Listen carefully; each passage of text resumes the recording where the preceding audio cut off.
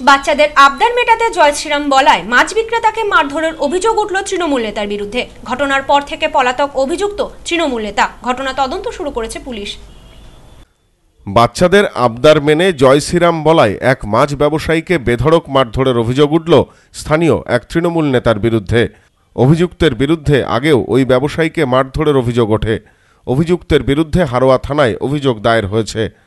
হাড়োয়া ব্লকের গোপালনগর লেবুতলার বাসিন্দা রঞ্জিত মণ্ডল ওরফে বাপি শনিবার বিকালে গ্রামে যেতেই গ্রামের বাচ্চারা তাকে ঘিরে ধরে জয় শ্রীরাম ধ্বনি দিতে বলে। মূলত তাদের আবদার মেটাতেই সে জয় শ্রীরাম বলে। অভিযোগ, সেই সময় তৃণমূল নেতা তারক পাড়ুই ও তার দলবল তাকে ঘিরে গালাগালি দিতে থাকে। এরপরই রঞ্জিতকে মাটিতে ফেলে বেধড়ক মারধর করা হয়।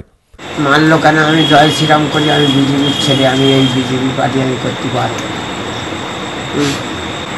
আমি কয়েকদিন আগে যখন আমি মারধর খাই, খাওয়ার পূর্বে আমারে সে বলল কি, তুই আমার নামে কেস করলি কেন? পুলিশ আমারে তাড়িয়ে বেড়াচ্ছে, তোর আজ তোর ব্যবস্থা করা হবে। অন্তত 1 কিলোমিটারের চেয়েও বেশি আমি সেখানে চলে যাই, সেখান থেকে আমার তুলে নিয়ে আসে। তার অপরাধ একটা ছিল, সে জয় শ্রীরাম বলেছিল। আর সেই জয় শ্রীরাম বলাতে মুন্সিঘেরি ওখান থেকে যখন এসে জয় শ্রীরাম বলতে বলতে আসে, বা ওই যে জয় শ্রীরাম বলে বলে আরও কিছু ব্যক্তি যারা যে বাপি আসছে বলে এরমভাবে একটা উদ্যোগে থাকে। কারণ কেন? বাপি জয় শ্রীরামটা জোরসে বলে, তার সঙ্গে তাল মিলিয়ে আরও অনেক ব্যক্তি জয় শ্রীরাম বলে। স্থানীয়রা তাকে উদ্ধার করে হাড়োয়া গ্রামীণ হাসপাতালে নিয়ে যায়। ঘটনার পর পালিয়ে যায় অভিযুক্ত তারক পাড়ুই। যদিও ঘটনার কথা অস্বীকার করেছে তৃণমূল।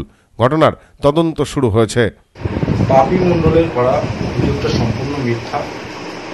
আমরা হাড়োয়া ব্লকে হিন্দু মুসলিম সাম্প্রদায়িক সম্প্রীতির মধ্যে দিয়ে বসবাস করি। এখানে আমাদের মধ্যে কোনো ভেদাভেদ নেই। সম্পূর্ণ চক্রান্ত করে তারক পাড়ুইকে ফাঁসানোর লক্ষ্যে এরকম একটা মিথ্যা ভিত্তিহীন অভিযোগ করেছে। Bureau report, news no man's land, Haroa.